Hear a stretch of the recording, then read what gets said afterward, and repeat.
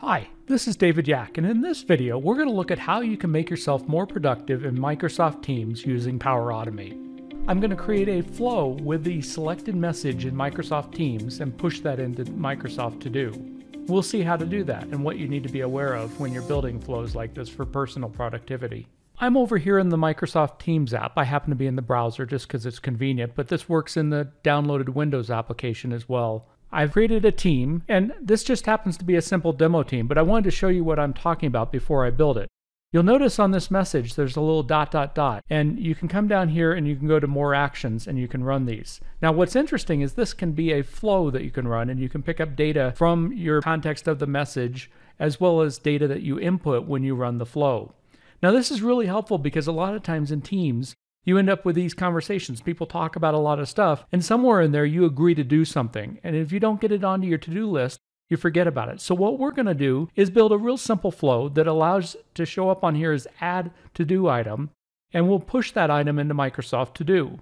Okay, so let's switch over to the Flow portal and get started building this out. Now the first thing I want to point out is that you have to be in the default environment for it to show up on that context list. So if you build a flow in custom environment called Dave or whatever, it's just going to let you build it, but it's not going to ever show up in the Teams context menu. So that's an unfortunate thing today, but it is how it is. So you'll notice I'm in an environment called Personal Productivity, which is just my default environment renamed. So make sure that you're building this in the default environment. One way to ensure that you're doing that is you can actually start from the Teams app. So if you have the Power Automate app installed in Teams and you build the flow from there, it's automatically going to create it in your default environment in your organization. Now what I'm going to do is go ahead and create a new flow. We're going to create an instant from blank. Now I want to make sure to give it a good name because this is what's going to show up in the context menu. So we'll just call it Add To Do. And I'm going to select the for a selected message in the Microsoft Teams connector. Now what I want to do is go ahead and allow the user or myself to be able to give a title, a custom title to the to-do that I'm going to add in case the message itself wasn't appropriate for the title of the to-do task, or maybe I wouldn't remember it. So what I'm going to do is come in here and click Create Adaptive Cards.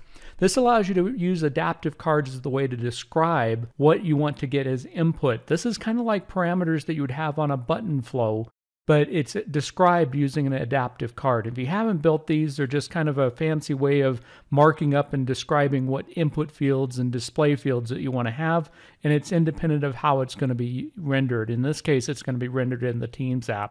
And you're seeing a default one here that's tell us about yourself. Now I don't want to use this at all, so I'm going to actually go ahead and click New Card. And I'm going to go ahead and choose blank because I just want to start with an empty canvas. Okay, I'm going to come over here in the card elements. These are all the different things that you can use. We're going to keep this real simple because I really want to focus on the core concept. You can kind of dive into adaptive cards on your own time a little bit further. Maybe we'll do another video on that. But I'm going to come up here, grab the input text, drop it on the area I want it. I'm going to come over here and give it an ID. This is how I'm going to refer to it, and we'll just call this title. And what I'm going to do is go ahead and save the card. And so now we've set the stage, and you'll actually see this when we go run the flow from the context of the team message. It'll pop up a dialog box. And in fact, in the advanced options, you'll see that you can actually control the height and the width of that if you're so inclined. Now you could do some fancy stuff. For example, in my real one that I use, I actually check if the title's there. If it's not, then I take the message text and use that as the title. But in the interest of time, we're going to simply go ahead and jump ahead and go ahead and add a reference to creating the to-do item. We're going to come down and get the to-do connector. We're going to create a to-do list item. So we're going to add a to-do. Now I've already created a list in Microsoft To Do that I'm going to add these to. So you'll notice that this comes in. We pick a to-do list. I'll pick my team's to-dos. We want the subject. Now this is where I could do the conditional, but I'm going to come down here and you'll see that on the card, that title input text field I have is showing up here, and I can go ahead and bind to that real easily on there. The other thing I'm going to do is go ahead and pick the current, set this to be due today, because I want to make sure that it gets my attention and I can then reallocate it to when I really want it to do. You could also prompt for a due date on the adaptive card. That would be another good field to add on there if you wanted to. But I like to just make them due today, so I have to look at them and kind of triage them. And I'm just going to simply give it UTC now, but you could calculate any date. Maybe you want them due 2 days from now, or take the date on there. The other thing I'm going to do is I'm going to go ahead and pick up some text from it. One of the nice things they do, because Teams messages can be rich text, is they have a plain text message content that you can drop in there. And you can do other things. For example, you can go ahead and add in a link to the message using the link to the message, display name of who sent the original message. That comes in the originating user's display name. So you don't even have to go bother with the Office 365 connector to look up a user that sent it. This gives you some context, so you can kind of fill this out. So we're going to go ahead and save this. And now that it's saved, we're going to go ahead and jump back over to our Teams client. Go ahead and refresh it.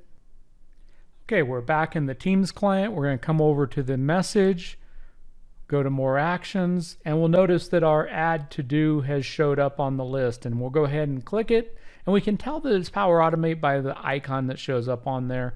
We'll go ahead and click it. We'll get our dialog, title that we want in it, and submit it, and that will cause our flow to go ahead and run in the background and add our item to our to-do list. Now let's jump back over to our to-do, and there we have our task that's shown up on our list, and we've successfully built a context-sensitive message flow that we can really make ourselves more productive, or if nothing else, keep us getting stuff that we say we're going to get done.